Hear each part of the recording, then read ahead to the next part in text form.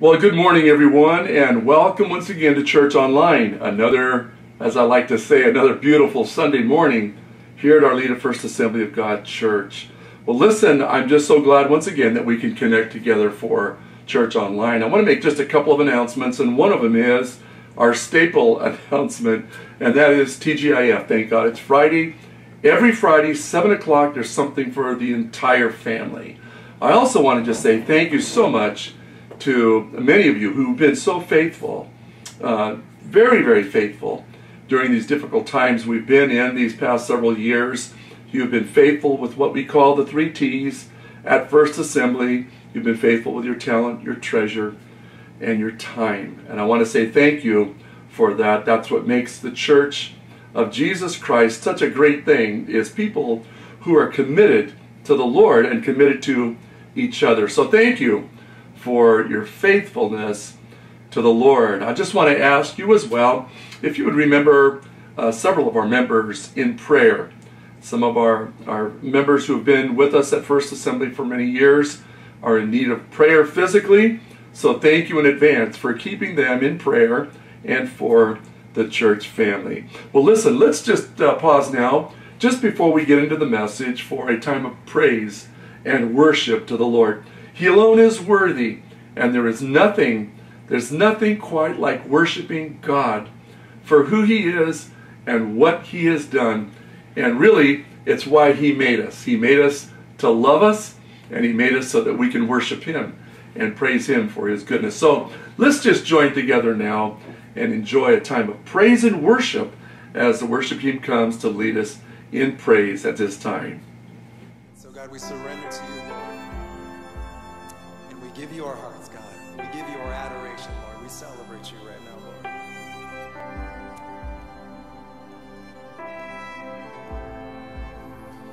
You are here, moving in our midst. I worship You. I worship You. You are here, and You're working in this place. I worship You. I worship You. You are here, moving in our midst. I worship You. I worship You. You are here, and You're working in this place. I worship You. I worship You. 'Cause You are waymaker, miracle worker, promise keep, light in the darkness. My God, that is who You are.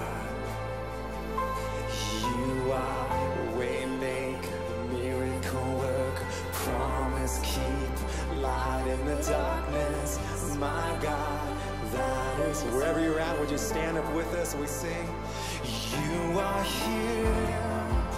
You're touching every heart. I worship You. I worship You. You are here, and You're healing every heart. I worship You. I worship. You're turning lives around. You are here, and You're turning lives around all over this earth. I worship You. I worship. You're mending every heart. You are here, Lord, mending every heart. I worship You. I worship You. 'Cause You are waymaker, miracle worker, promise keep, light in the darkness. My God,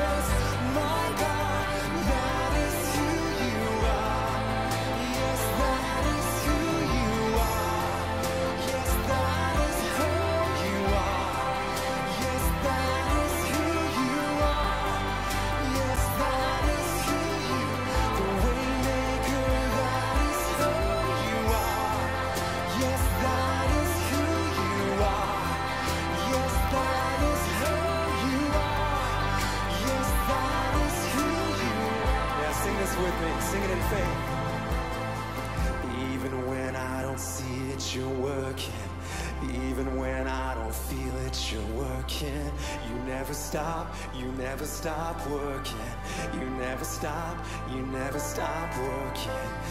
Even when I don't see it, you're working. Even when I don't feel it, you're working.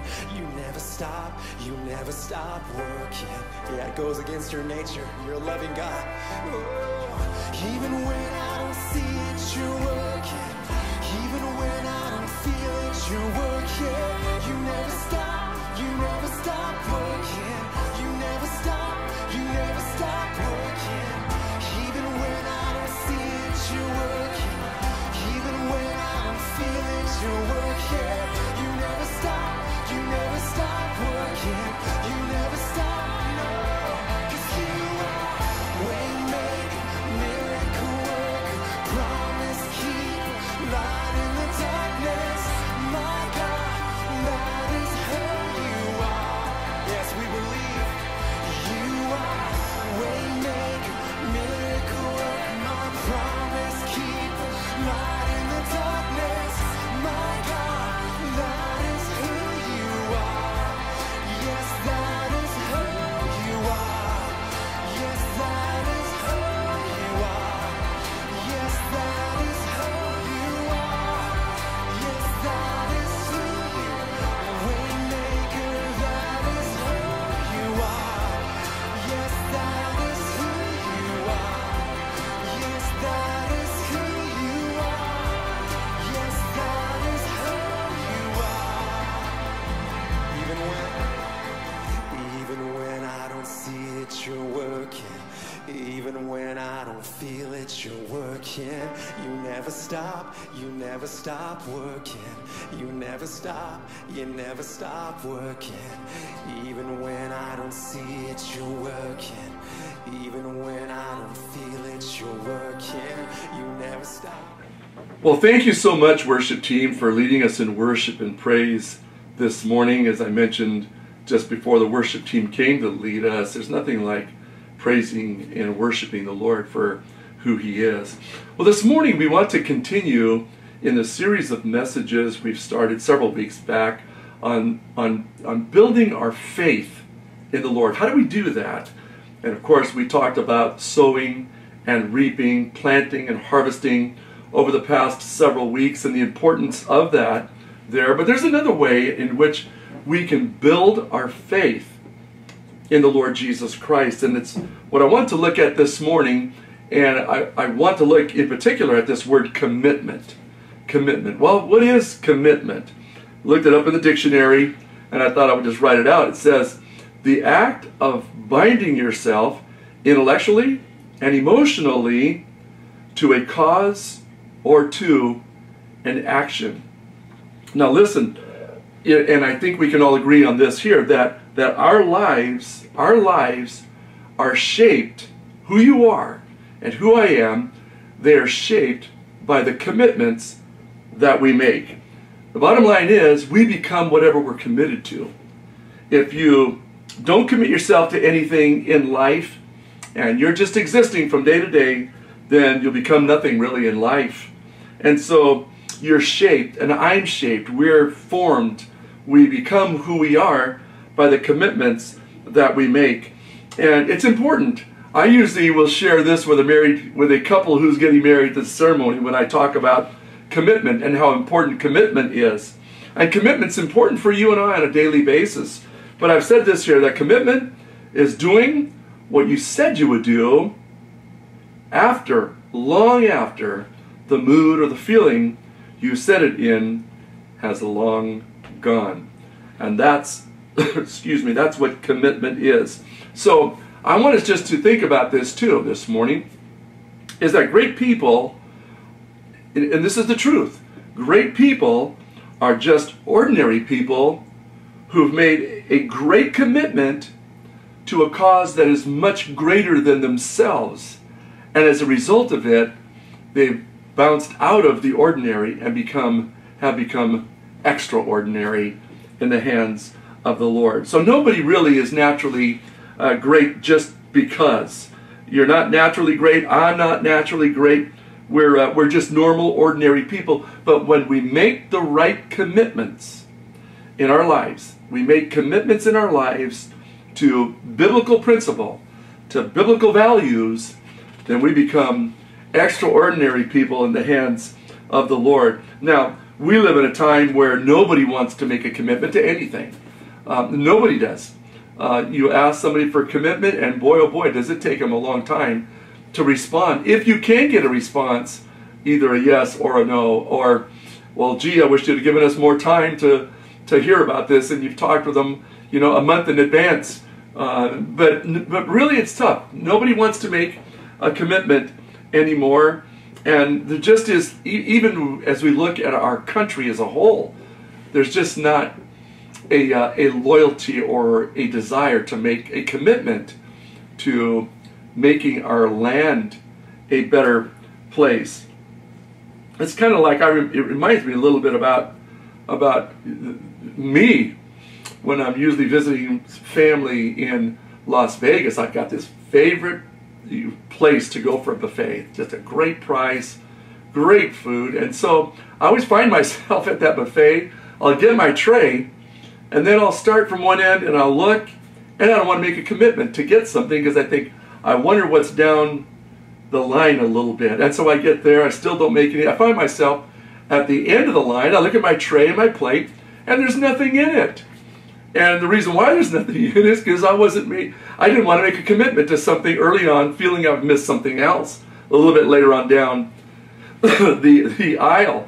And sometimes that's the way that we are in life. We just don't want to make a commitment because we want to see what's down there.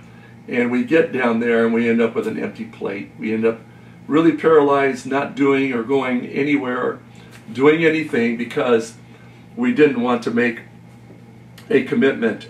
And so but what we find out though really is you really can't live life without making a commitment. We've got to be people who learn how to make commitments, not just at any whim, but to make a commitment to something that's important outside of ourselves. It's important for us to make these commitments, and you can't live life without making commitments. And I think that. You might say, well, no, but you do. You had to make a commitment in order to purchase the home that you're in. You may not be a homeowner. You might be a person who is renting your home. Well, you still had to look at several different options that were out there. Do I like this home? Do I not like this home? Does it look like they've got neighbors, great neighbors, or not? And so we go through these different questions in our minds before we make a commitment. But we've got to make a commitment if we're going to purchase that house or rent that home. How about buying a car? We could go on that car lot and we could see some of the nicest vehicles and think, oh boy, I'm not sure. But at some point you've got to make a commitment and say, it's that vehicle there, that's the one that I want. You have to make a commitment for your job. You can't get married without making a commitment to that person that you're making vows to before the Lord and witnesses. You got to make a commitment to them. So commitments, really, they bring definition. They define who you are. It defines who I am. It defines our lives. And there's a book that was written by Andy Stanley, and the title is Better Choices, Fewer Regrets. And I thought, man, the title of that book is worth the price of the book all by itself. Better choices, fewer regrets. Or we can say, better commitments, fewer regrets. Now the Bible says a lot about commitments, and I want to read a couple of passages of Scripture. In Romans chapter 6, verse 13, it says, give yourselves completely to God. That's commitment. Offering yourself, giving yourself completely to God, that's a commitment. Every part of you, for you have been brought back to life in Christ, and you want to be tools in the hands of God, used for His good purposes. Listen, that's the highest commitment that you will ever make, or that you can ever make, and that's committing your life to the Lord Jesus Christ. That's what He made you for. There's another familiar passage of Scripture found in Romans chapter 12, verse number 1, and it says something pretty much the same thing, similar to what we just read. It says this here: since God has shown us great mercy, and He has, great grace and mercy, offer yourselves as a living sacrifice. And there's that word, offer yourself. In other words, make that commitment, that sacrifice. Embrace what God is doing and has done for you. It says your offering must be only for God and pleasing to Him, which is a spiritual way for you and I to worship the Lord. Now there are some needs that we have, every one of us. I have deep needs. Excuse me. You have deep needs. And we want to look at some things this morning in the Scriptures that talk to us about how those deep needs that we have can be filled by making commitments. And so we want to look at those this morning, and they come from really two powerful passages in the New Testament, and we look at them and we call them, one of them is called the Great Commission, and another one is called the Great Commandment.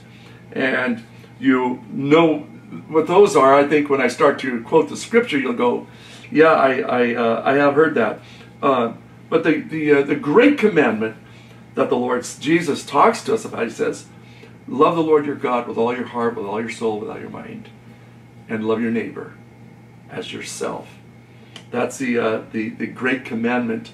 And then the Great Commitment, you'll remember, is Jesus said, go out and make disciples, baptize them, teach them how to walk with me, share with them.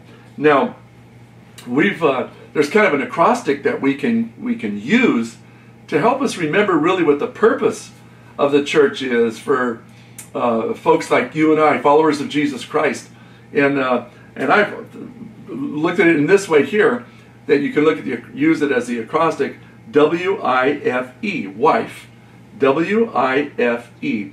W for worship, I for instruction, discipleship, F for fellowship, and E is for evangelism, sharing the good news, the gospel message of Jesus Christ with those that don't know or have not heard of Him. And so let's look at these 5 things, 5 ways in which we can make commitments to in our lives. And they have everything to do with the Great Commandment and the Great Commission. Really, that's where these 5 things that we'll look at this morning come right out of. And I think the first one is for my faith to get strengthened. For my faith to be strengthened in the Lord Jesus Christ, it's extremely important for me and for you to join others in worship and praise to the Lord every single Sunday morning, giving it our very, very best. Listen, this is what attending a church fellowship, what it does for us is it renews our faith. It restores joy in our souls. This is what the Scripture says in Isaiah chapter 40, verse 31. It says, those who wait on the Lord will renew their strength. They will mount up with wings like eagles. They'll run and not grow weary. They shall walk and not faint. Listen, it's important for us to gather together. In the Scriptures it talks about, don't forsake the assembling of yourselves together. It's important for us to be together, to worship together, to praise together, because it restores our soul. It adds life to us. It brings joy to us. It brings peace to us when we gather with others that are like precious faith with us. And I know I'm not any different than anybody else. There's times where, I've been out really late for maybe a church function or a function that we've been invited to attend, and it has gone really, really late. And we get home really, really late on that Saturday evening. We try not to do that very often, but periodically you'll get home really, really late Saturday evening. You wake up Sunday morning, and man, you were tired. I've been there, where you kind of are shaking your head thinking like, boy, I'm not sure that I've got it in my tank to get going. And yet, it's a commitment that we make. And we find ourselves, because we're committed to Christ, we make our way there anyway. Listen, I can't tell you how many people I know who have said, man, I was so tired Monday morning, I didn't want to go to work. But guess what they did?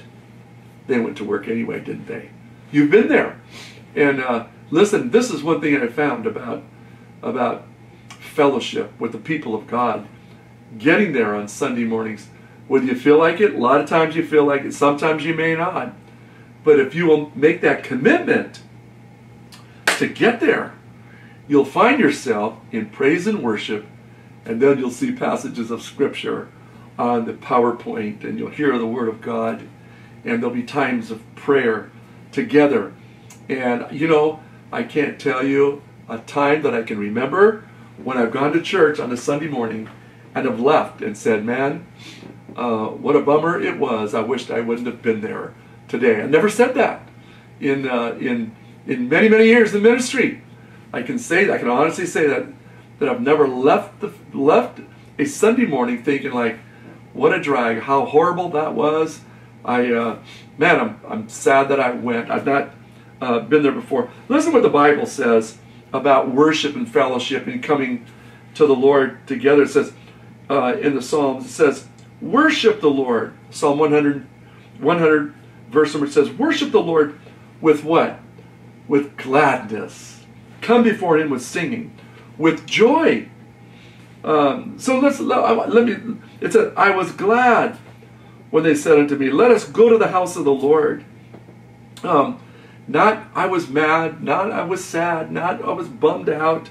It said, no, listen, I was glad when I went to the house of the Lord. And I tell you what, I think that church is it's a holy time, it's a fun time, it's an exciting time, it's a glad time, it's a joyous time when we come together and worship team begins to play and they start singing and we start singing and we start clapping our hands and worshiping God. Oh, I'll tell you what, it's a wonderful time when we are able to gather together to worship the Lord. And I have found this here, that if there is a down feeling or there's worry or there's anxiety, you start to worship the Lord and there's just something about it.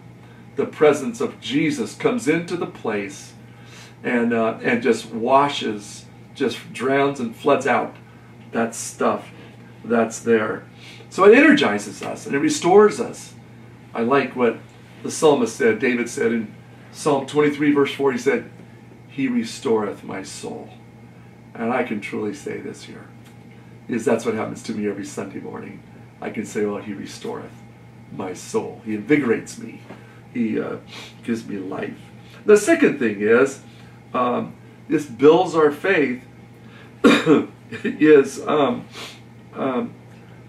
as we discover who we are, we discover our identity, our purpose in life when we connect with other people in fellowship. Listen, I've got to do it, you got it, we must do it, and that's to connect with others in fellowship. Because listen, we really only learn who we are and how we function and what we're like when we're in relationship with other people.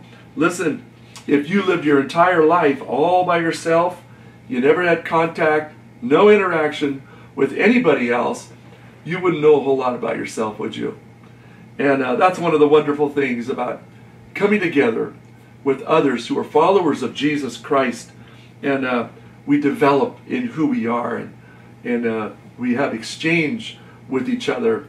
The scripture says, iron sharpens iron, so one man sharpens another. And that comes through fellowship in relationship with the Lord. Romans chapter 12, verses number 4 and 5 says this here. We're speaking about all those who are followers of Jesus Christ, you and I. It says this here. We are like various parts of the human body. And that's what Jesus likens us to, his church. Like a functioning, alive body. He said, we are like various parts of a human body. Each part gets its meaning. And that's something, if you ever have your Bible open, you might want to even circle that there.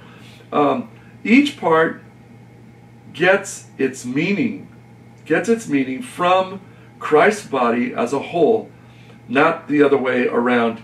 Each of us finds our meaning and function as a part of the body, but as a part of, but as a chopped off finger or a cut off toe, we wouldn't amount to much.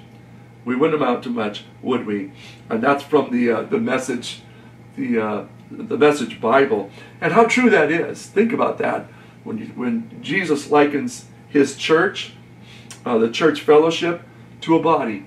Listen, I don't have just fingers. I've got fingers, but I've also got an arm. I've got a pinky. I've got a thumb. I have feet, and they're all important to each other. I have a nose. I have eyes. I have ears. None of them, cut off and put off aside, would be of any value to itself. But when you bring them all together, my eyes are together, my ears, my nose, my fingers, my feet, my legs.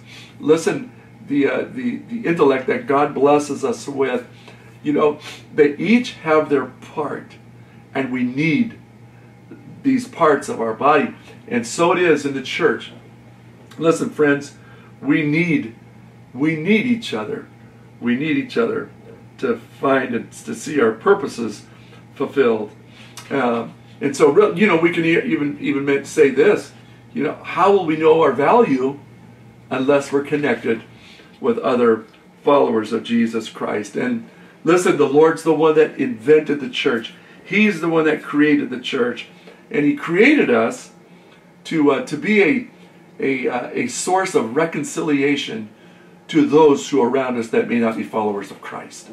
Listen, that's the church. The church is not, some people are here, others are there. No, the church of Jesus Christ, we're all one. It doesn't matter your color. It doesn't matter your ethnicity. It doesn't matter if you're rich or if you're poor, you're black, brown, white, yellow. It doesn't matter. When we come to the church, we're all one in Christ. He died for each and every one of us equally. And his church is to be a place where at the cross they say the ground is level. It's not here, no. We all have access to relationship with the Lord, and the Lord wants us to be a church of one. My father-in-law pastored a church before he went home to be with the Lord. He pastored in Richmond.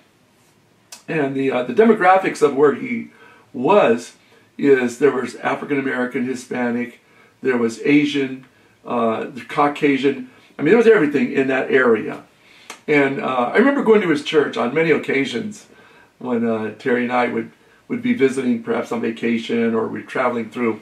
And I remember attending church there on a Sunday morning and looking around, and I thought, you know what? I think this place has the feel of what heaven will be like, because there wasn't any one ethnicity that you could pick out and say, oh, this is the dominant culture here. No, there was some of every race, every language. They were there worshiping and praising God, and I thought that's what heaven will be like. Folks from every race, every background, rich, poor, in between, all together worshiping and praising the Lord. And that's, again, what I believe heaven will be like. Well, the third thing that is important for us to make a commitment to is making a commitment to other people as well, to being together with them. We see our potential, who we are, develop tremendously when we find ourselves in fellowship with other people. We grow. We find ourselves growing spiritually, and that can only happen. Listen, that can only happen when we are in community. For instance, how are you going to learn about forgiveness if you're all by yourself? How are you going to learn about relationships and how they work if you're just by yourself? How are you going to learn about what the meaning of loyalty is if you're not in relationship with others? See, you can't learn this stuff all by yourself. That's why God has us and says, listen, he places us in a fellowship, a body of believers, followers of Christ, and we connect in community. And as a result of it, we learn, because you can't learn without other people.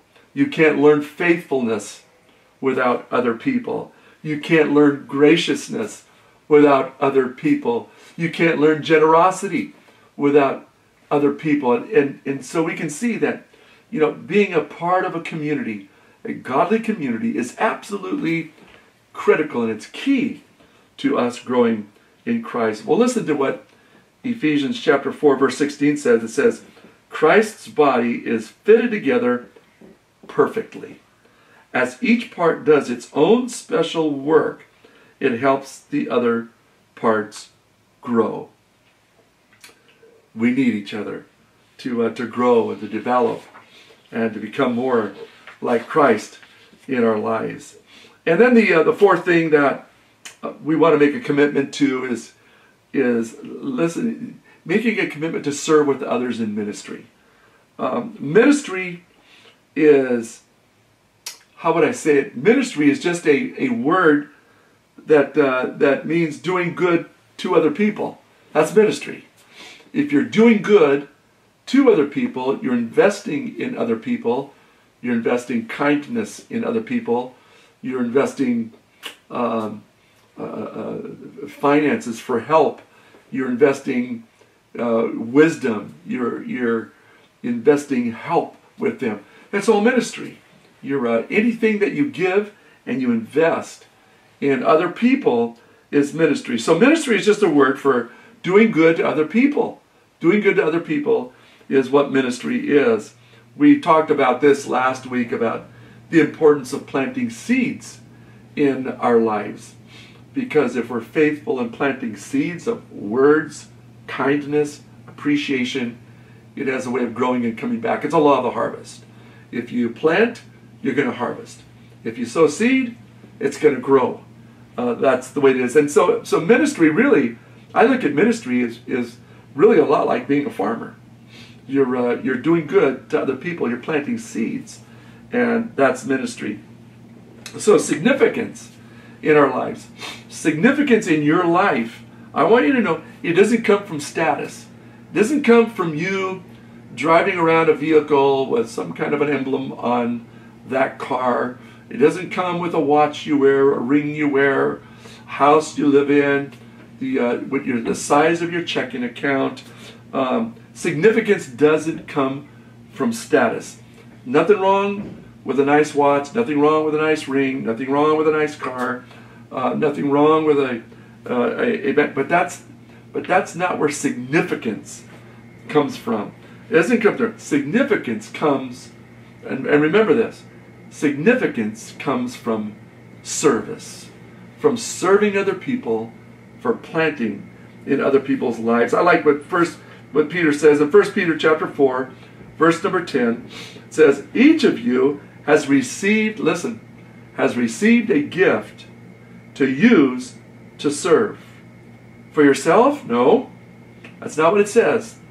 Each of you has received a gift to use to serve others. And that's where we find tremendous significance in our lives when we do just that there. And then the last thing that we want to look at is making a commitment to this here, making a commitment to be on mission, to have a mission in our heart, and that mission is to sharing the gospel message of Jesus Christ, to make an eternal difference in somebody's life. When we're committed to that, listen, we'll find ourselves really feeling contented. We'll feel ourselves being fulfilled by the Lord because we're doing what He called us to do, what He made us to do. The Matthew chapter 28, it's really all lined out right. It says, "Go and make disciples." Jesus' words to us, his disciples. He said, "Go and make disciples of all nations, baptizing them in the name of the Father and of the Son and of the Holy Spirit, and teaching them to do everything that I have commanded you. And surely," Jesus said, "surely I will be with you." Listen, remember this here. You are what you are committed to. You are what you are committed to. Listen, I want to challenge you this morning. Make a fresh commitment to the Lord Jesus Christ. Make a commitment to his church. Make a commitment to community. Make a commitment to godly relationships. Make a commitment to the Great Commission. Make a commitment to the Great Commandment.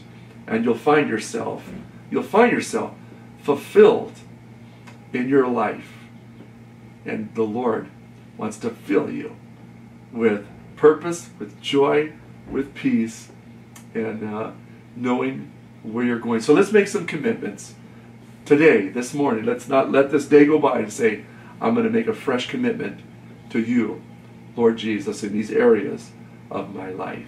Lord, we thank you that we have had this time together this morning to look into the scriptures, to look at the word, to look at what it means to make a commitment, and how our lives are blessed as a result of making those commitments.